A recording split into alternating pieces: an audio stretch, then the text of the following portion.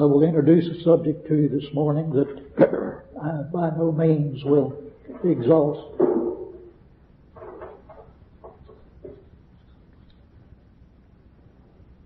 Brother Evans wrote me a lovely letter the other day on a subject that stirred my mind up considerably. And I thought I would introduce some of the thoughts he did to us today for our consideration. And if it's the Lord's will, we may be wiser in spiritual things than we were. The subject is baptism. We mention baptism a lot, but we rarely get into all of the details of it.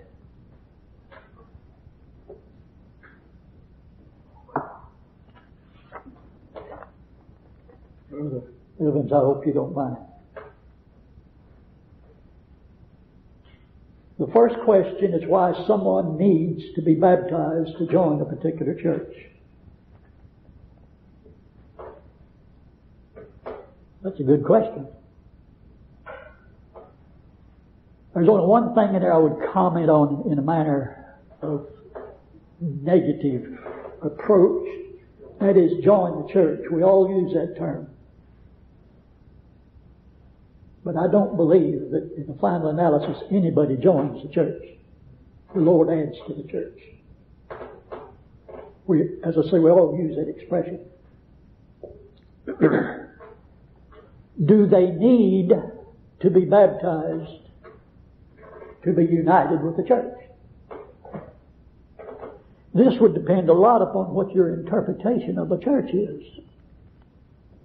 Do you view the church as the local assembly only, or as the general assembly of all of the redeemed of all time?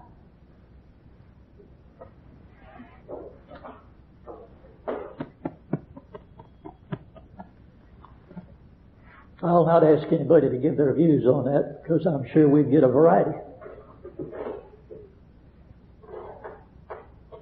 I think I'll just start in this subject at the starting place.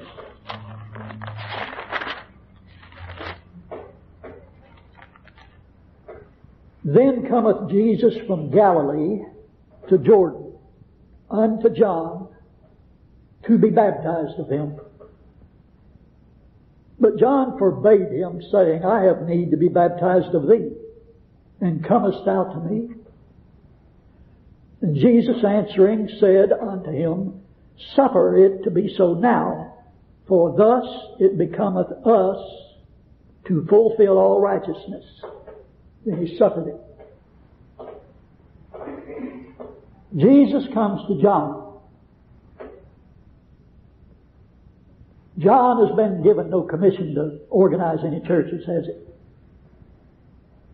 John the Baptist was sent by God to make ready a people prepared for the Lord.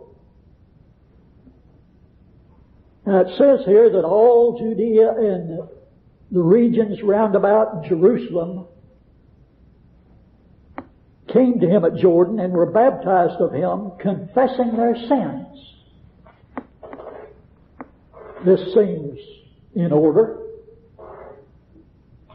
But this being the first instance in the New Testament of baptism, we have to wonder what did they know about baptism that we would learn later that there was a need of confessing sins in association with baptism.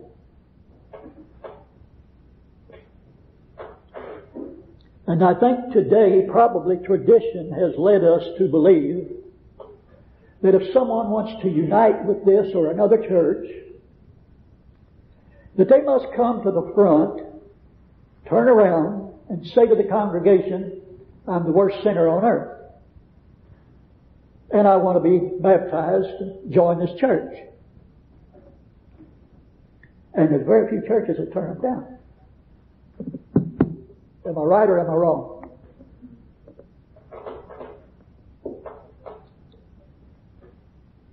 Where did we get that tradition? Do we find something similar to that in the New Testament? Here in the outset of baptism, Jesus comes to John. Others have been baptized before Jesus. They confess their sins. Jesus comes having no sins to confess, but confessing that it becometh them to fulfill all righteousness. Not him and John, but the Godhead. John is here only to baptize. The Godhead fulfills all righteousness when Jesus comes up out of the water and God sends His Spirit down upon Him in a visible fashion in the form of a dove and said, "This is my beloved Son." This is the beginning of baptism. Whatever they call baptisms in the Old Testament have no bearing whatsoever upon this. This is based upon a completely new economy, the new covenant, identified in, around, and through Jesus, the sinless sin bearer. And His first act of public ministry is traveling down yonder to Jordan where John is baptizing and says, "I have need to be baptized of thee."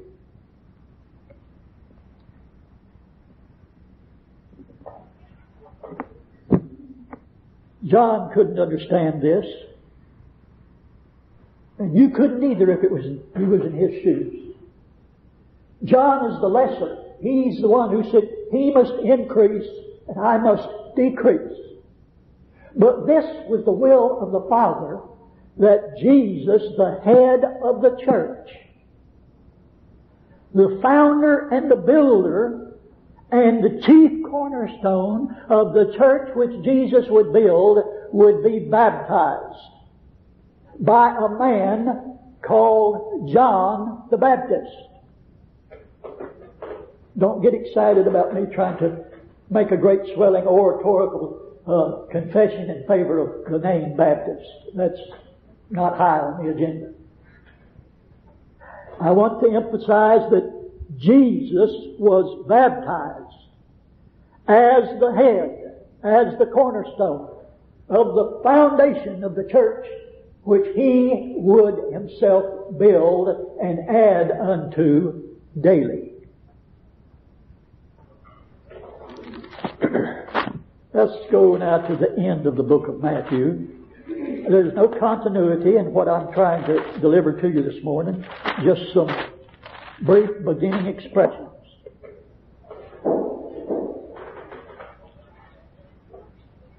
Jesus was raised from the tomb on the third day, early in the morning.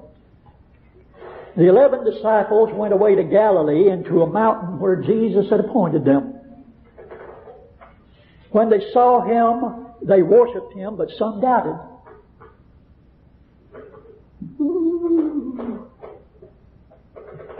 The reformers would have a fit over that, wouldn't they?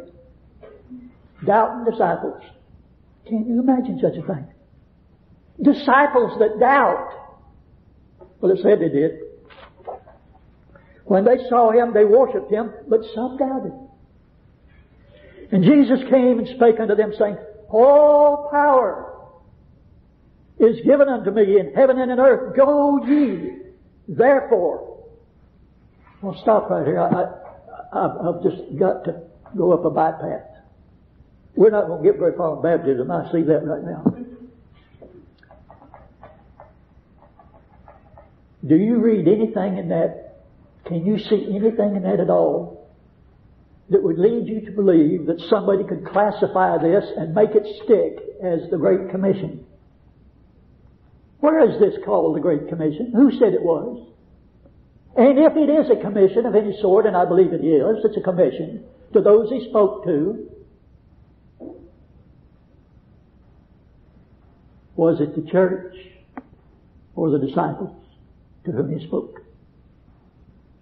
Think on that. Did He give this instruction to go into all the world unto a religious organization, or unto the disciples that He called unto Him in the mountain in Galilee? I'll let you decipher that and I'll go on. All power is given unto me in heaven and earth. Go ye therefore. A lot of people believe that word G-O is spelled S-E-N-D. Don't they? Go ye therefore and teach all nations,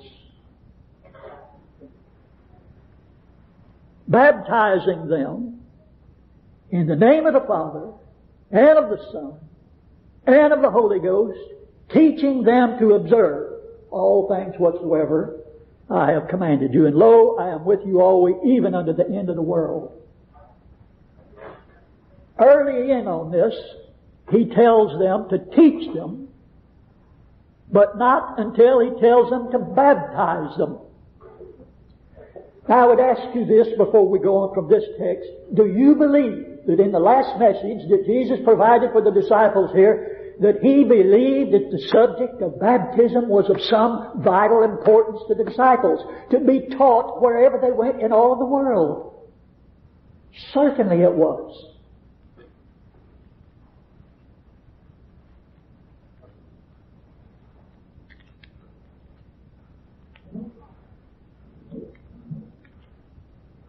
Well, I'm going to skip some verses. I would like you to turn with me to the book of Acts.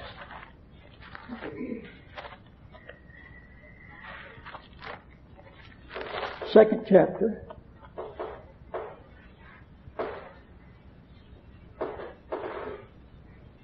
This is the day of Pentecost.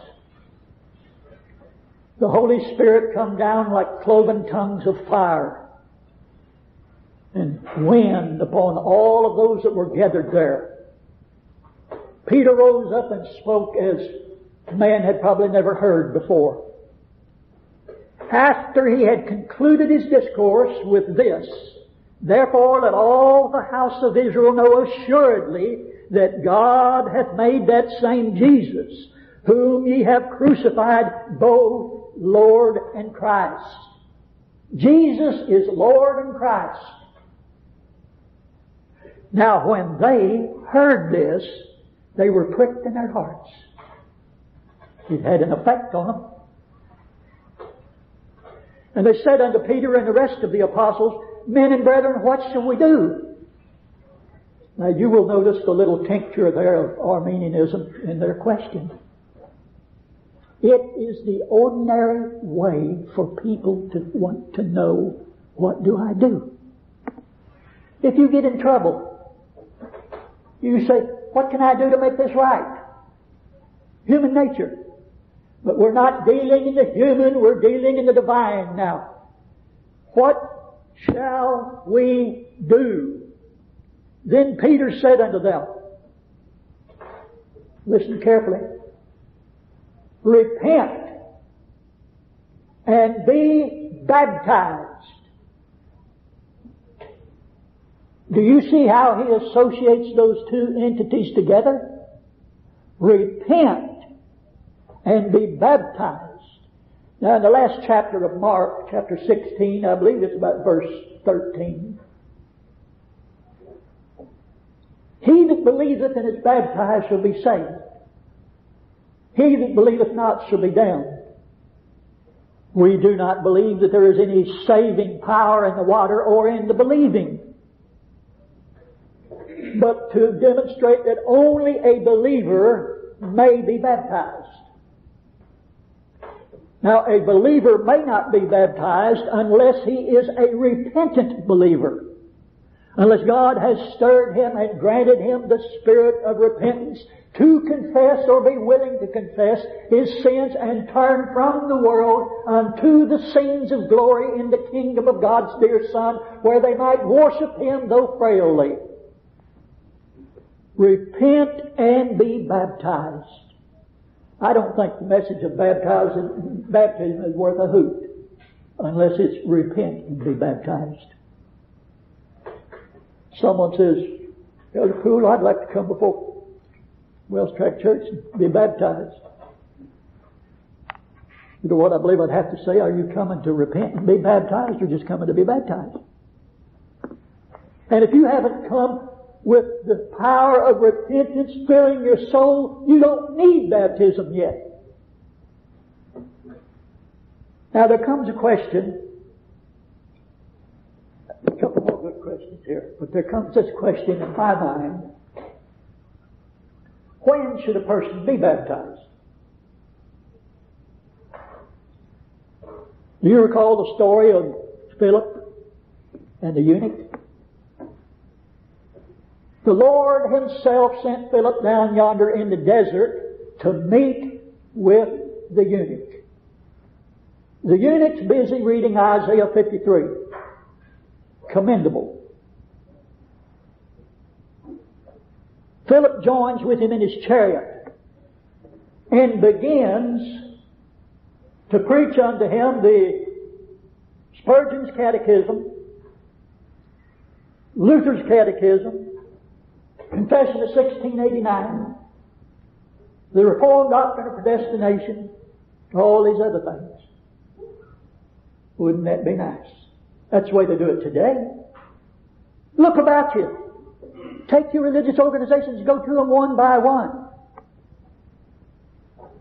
Walk in there unbeknownst to them who you are and say, I'd like to join your church. Join. That's the only thing they'd understand. If you said, I'd like to be added, they'd say, what do you mean? I'd like to join your church. Well, we have this pattern in the church that the pastor must come to your home and call upon you 6 or 8 times in the next 6 months in order to see whether or not you've got qualifications.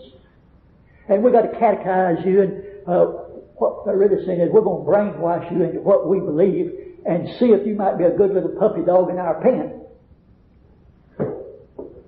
Or words to that effect.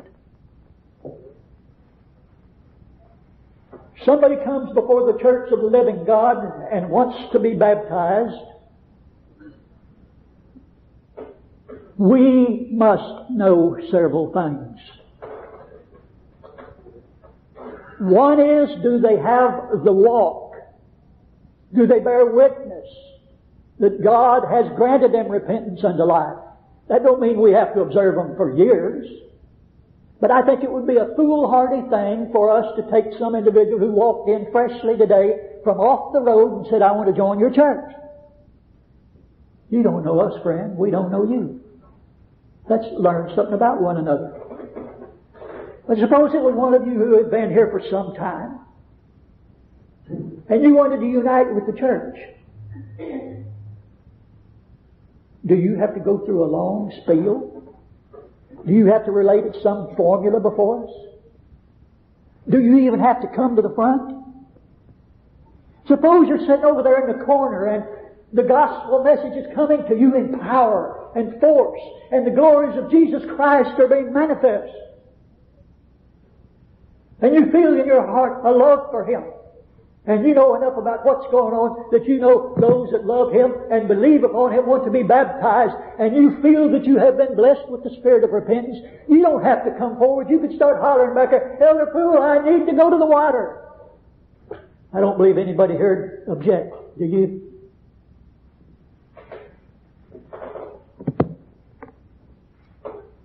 But let's suppose everybody in here did object. Except me.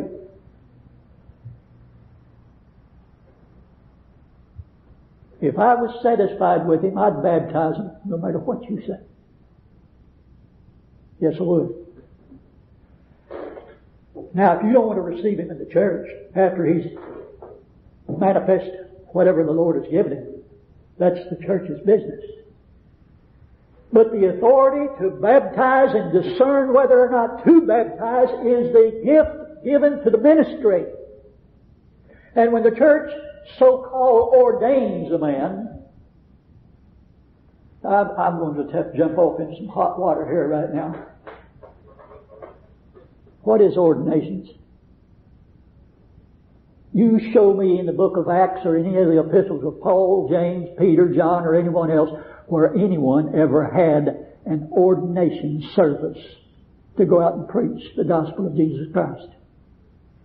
Not there. You say, but it's implied. I don't find it implied.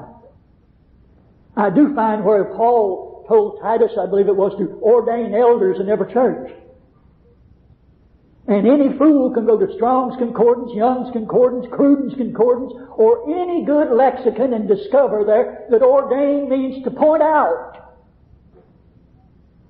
Doesn't mean to get the fellow up front and then call his wife and then call a presbytery and go through all of this ritual and read all of these things to him and make him bow down and go through incantations and everything, then vote on him and do all of that business and then give him a charge and lay hands all over him and bless him 2 or 3 times like the Pope and the Catholics and all would do. It's sickening and it's sorry.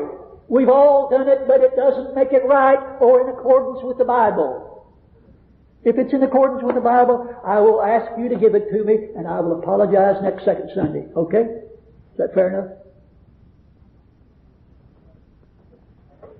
I'm not saying that it's so bad in itself. It's nothing but a tradition. If you want to do that as a tradition, I'm not going to bellyache. But if you think that is the sacred word on the matter, you're wrong. About 90% of what we do is nothing more than tradition.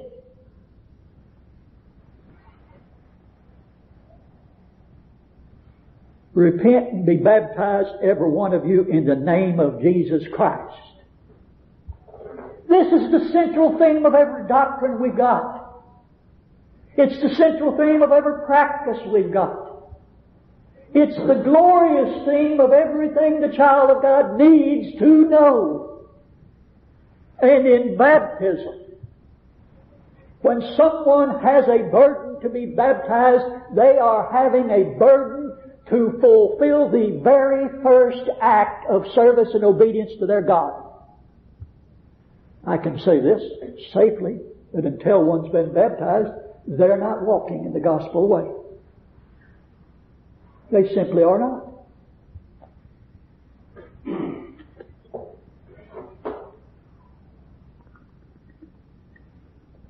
I wish the Scriptures produced some evidence of baptism as a requirement to join the local assembly.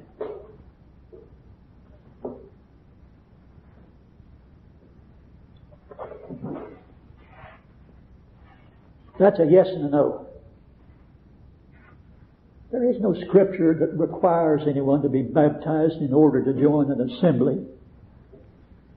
But the assembly, I believe, is under good decorum to receive no one into the assembly until they have been baptized. And this is the reason. No one in all of the Scriptures, you cannot find an instance where they were ever given a heart to desire baptism, delayed or tarried on the matter.